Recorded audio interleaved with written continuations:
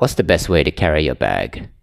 The interesting thing is, if you ask me this question, I would answer like this. See the difference in their postures?